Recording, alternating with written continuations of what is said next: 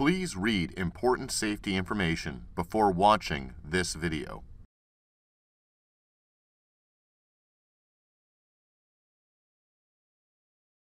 An acquisition method with a peripheral device can be created as a new method, but more often a previously created method is used. In order to create a method with peripherals, the proper hardware profile needs to be activated. A hardware profile with a Shimadzu LC will be used. Use of different LC systems will be shown, demonstrating different ways of incorporating different LC systems into an acquisition method. Assume the appropriate hardware profile is selected for the LC in use. We will open a previously created method in acquisition mode.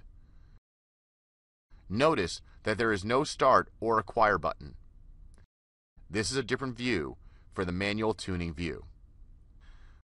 Right-click on the lower acquisition method wording, then click on the Add/Remove Device method. Check the box of the device you want to add and then press OK.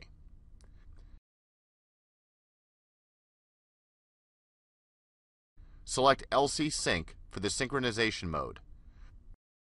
This coordinates the LC autosampler with the mass spectrometer and ensures that the mass spec starts scanning after the autosampler has injected each sample.